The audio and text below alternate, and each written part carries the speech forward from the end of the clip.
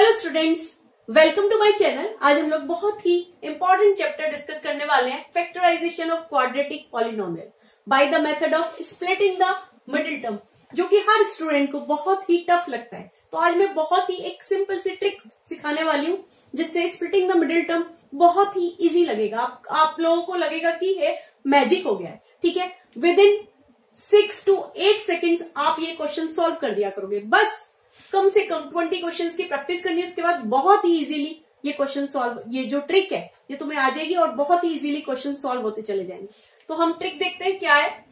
हमें गिवन है 3x² + 4x - 15।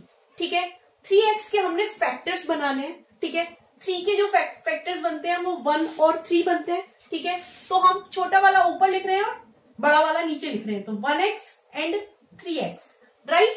ऐसे ही अब हमें 15 के भी फैक्टर्स बनाने हैं, उसके भी फैक्टर्स क्या बनेंगे, 3 और 5।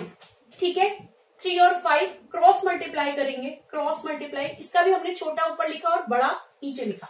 ठीक है, क्रॉस मल्टीप्लाई करा, 3x × 3 क्या हो गया 9, तो 1x × 5 क्या हो गया 5x। ठीक है, तो अब दोनों का डिफरेंस, क्योंकि हमें माइनस का साइन है तो हमेशा ध्यान रखो कि डिफरेंस आना चाहिए, और यहाँ पर अगर प्लस का साइन होता तो हमेशा उनका सम, ये 4x आना चाहिए। ठीक है, हमने किसके फैक्टर्स बनाए, 3x² के, 15 के फैक्टर्स बनाए 3 और 5, क्रॉस मल्टीप्लाई कर दिया ये। अब 4x के आगे किसका साइन है, प्लस का। ठीक है, देखो 9x - 5x कितना आ रहा है, 4x आ रहा है। अब 4x के आगे किसका साइन है, प्लस का, तो बड़े वाले के आगे प्लस का साइन आएगा और ये 5x इसके आगे माइनस का साइन आएगा। मतलब ये वाला प्लस का साइन तुमने उठा के यहाँ पे लगा देना है और ये माइनस का साइन यहाँ पे लगा देना है। तो बेसिकली तुम्हारे फैक्टर क्या आ गए, एक ये बन गया, एक ये बन गया। मतलब 1x को हम x लिख सकते हैं, x + 3 एक फैक्टर आ गया, 3x - 5 दूसरा फैक्टर आ गया। ठीक है ना, कितना इजी। दूसरा क्वेश्चन प्रैक्टिस करते हैं। 12x² - x - 35। देखो 12x² के 12 के बहुत सारे फैक्टर्स बनते हैं, 1 2 3 4। ठीक है, मेरा एक्सपीरियंस कहता है कि यहाँ पर 3x और 4x ये फैक्टर्स बनेंगे, छोटा ऊपर लिखा नीचे बड़ा लिखा। ठीक है, और जो 35 है, 35 के जो फैक्टर्स होते हैं 5 × 7 35, तो मैंने छोटा ऊपर लिखा और 7 नीचे, क्रॉस मल्टीप्लाई करा, 4x × 5 20x and 3x - 7 21x। देखो इन दोनों का, क्योंकि माइनस का साइन है, इन दोनों का डिफरेंस कितना आ रहा है 1x। ठीक है, सेम आ गया। अब क्योंकि यहाँ पर माइनस का साइन है तो बड़े वाले के आगे माइनस का साइन, छोटे वाले के आगे प्लस का साइन, ये प्लस यहां आ जाएगा, ये माइनस यहां आ जाएगा। एक फैक्टर ये बन गया, एक फैक्टर ये बन गया। मतलब हमारे फैक्टर क्या बन गए, 3x + 5 और 4x - 7, है ना, बहुत इजी। ठीक है, और प्रैक्टिस करते हैं। 18x² + 9x - 35। 18x² के बहुत सारे फैक्टर्स होते हैं, 1 2 3 6 9 18। ठीक है, तो मेरा जो एक्सपीरियंस कहता है, क्या कह रहा है कि यहाँ पर आएगा 3x और 6x। थोड़ा जब तुम प्रैक्टिस कर लोगे तो तुम्हारे एक्सपीरियंस भी तुम्हें जवाब बताने लगेगा कि क्या आना है। ठीक है, और 35 के जो फैक्टर्स आएंगे वो क्या आएंगे, 5 और 7। ठीक है, 5 और 7, देखो यहाँ छोटा लिखा, यहाँ बड़ा लिखा, यहाँ छोटा लिखा, यहाँ बड़ा लिखा, क्रॉस मल्टीप्लाई करा, 6 × 5 30x, 3 × 7 21x। दोनों का डिफरेंस कितना आ रहा है 9x। ठीक है, यहाँ प्लस का साइन है तो बड़े वाले के आगे प्लस का साइन, छोटे वाले के आगे माइनस साइन, ये प्लस यहाँ आ गया, ये माइनस यहाँ आ गया। एक फैक्टर बन गया ये, एक फैक्टर बन गया ये, मतलब 3x + 5 और दूसरा बन गया 6x - 7। ठीक है ना, नेक्स्ट क्वेश्चन करते हैं। 12x² - 59x + 72। अभी तक तीनों क्वेश्चंस में माइनस था, डिफरेंस देखना था, अब हमें सम देखना है। ठीक है, 12x² के जो फैक्टर्स आएंगे वो बनाते हैं, क्या आएंगे 3x एंड 4x। ठीक है, और 72 के जो फैक्टर्स आएंगे 8 और 9। ठीक है, 8 और 9 क्रॉस मल्टीप्लाई करते हैं।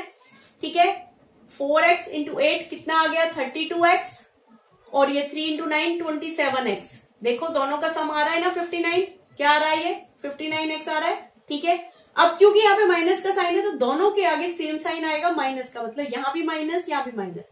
एक फैक्टर बन गया ये, एक फैक्टर बन गया ये, 3x - 8 एंड 4x - 9, है ना। बहुत ही इजी ट्रिक है, विद इन 5 to 8 सेकेंड्स आप लोग ये क्वेश्चन सॉल्व कर पाओगे। बस 20 क्वेश्चन से एक बार प्रैक्टिस कर लेना, फिर बहुत ही इजी हो जाएंगे। ठीक है, अब कुछ और क्वेश्चंस करते हैं, कुछ और क्वेश्चंस प्रैक्टिस करते हैं। 8x square minus 22x minus 21, right. 8x square के जो फैक्टर्स बनेंगे 1, 2, 4, 8, ठीक है। तो मैं बना रही हूं यहां पर 2x एंड 4x, राइट। और 21 के जो बनेंगे वो 3 और 7 बनेंगे। देखो डिफरेंस आना है तो नेचुरली यहाँ पर थोड़ा सा हमें अपना माइंड यूज करना है। तो 7 और 3 इस तरीके से लिखा जाएगा। इस बार हम छोटे को ऊपर नहीं लिखेंगे, बड़े को ऊपर लिखेंगे और छोटे को नीचे लिखेंगे। क्रॉस मल्टीप्लाई करेंगे, 4 इंटू 7 28x, 3 इंटू 2 6x, ठीक है। दोनों का डिफरेंस माइनस है, दोनों का डिफरेंस आ रहा है 22x, ठीक है। 28 माइनस 6 कितना होता है 22x।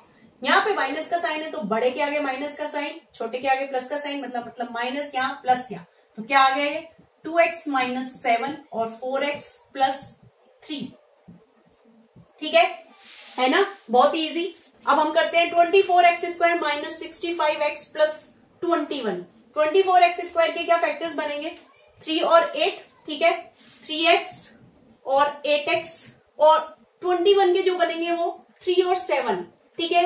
तो बेसिकली यहाँ पे बहुत बड़ी डिजिट है इसलिए 7 को ऊपर लिख रहे हैं और 3 को नीचे लिख रहे हैं, ठीक है। थोड़ा हमें अपना एक्सपीरियंस में यूज करिए, आप लोग अपना माइंड यूज करिएगा।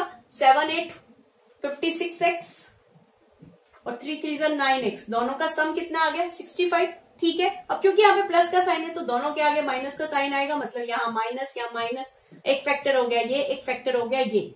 3x माइनस 7, 8x माइनस 3, ठीक है ना, easy. Next 14x square plus 41x plus 15, ठीक है। 14x स्क्वायर के 2x और 7x, 15 के 5 और 3, ठीक है। 3 अगर हम ऊपर लिखेंगे तो ये 41 नहीं आएगा क्योंकि बड़ी डिजिट है तो हमें फिर रिवर्स करके लिखना होता है, छोटे को नीचे बड़े को ऊपर। तो 5 ऊपर और 3 नीचे, क्रॉस मल्टीप्लाई 35x और 6x। देखो दोनों को हमने प्लस करा, 41x आ गया तो दोनों के आगे प्लस प्लस साइन आ गया, बिकॉज 41 के आगे प्लस साइन है। तो हमारा क्या फैक्टर बन गया 2x plus 5 and 7x plus 3, है ना, इजी, ठीक है। Next 7x square minus 46x minus 21। 7x के जो बनेंगे 1 और 7 बनेंगे, तो 1x और 7x, और 21 के क्या बनेंगे 3 इंटू 7। नेचुरली यहाँ पे 46 है तो मैं बड़ी वाली डिजिट ऊपर लिखूंगी, नीचे छोटी वाली। क्रॉस मल्टीप्लाई 7 7 जा 49, 49x और 3x, ठीक है। दोनों का डिफरेंस क्या आ रहा है 46। नेचुरली यहाँ पे माइनस का साइन है, बड़े वाले के माइनस, यहाँ पर प्लस, तो ये आ गया यहाँ पे माइनस, ये आ गया प्लस। तो हमारे जो फैक्टर्स आ गए वो कुछ ये आ गए 1x माइनस 7 और 7x प्लस 3। इस 1 को लिखो या मत लिखो कोई फर्क नहीं पड़ता है। तो स्टूडेंट्स ये बहुत ही इजी ट्रिक है, कम से कम 20 क्वेश्चंस करना, उसके बाद आप लोग फटाफट ये क्वेश्चन सॉल्व करते चले जाओगे। विद इन 10 सेकेंड्स तुम्हारे क्वेश्चन सॉल्व हो जाएंगे, ठीक है। अगर तुम लोगों को मेरा ये वीडियो अच्छा लगा है, मेरी ये ट्रिक अच्छी लगी है, तो please like and subscribe to my channel. Thank you, all the best.